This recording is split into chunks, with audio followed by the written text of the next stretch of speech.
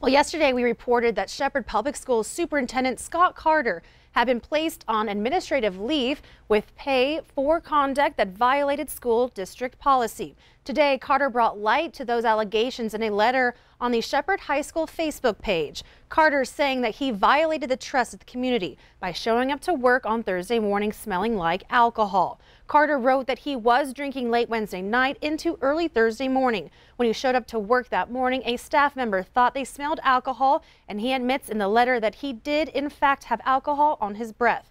Carter said he realizes that he has a problem bigger than himself and immediately sought treatment and counseling. That treatment is ongoing, and Carter says that he has never drank at work in his 25-plus-year career. He promises to accept any sanctions, but prays that he is allowed to continue to lead the Shepherd School District.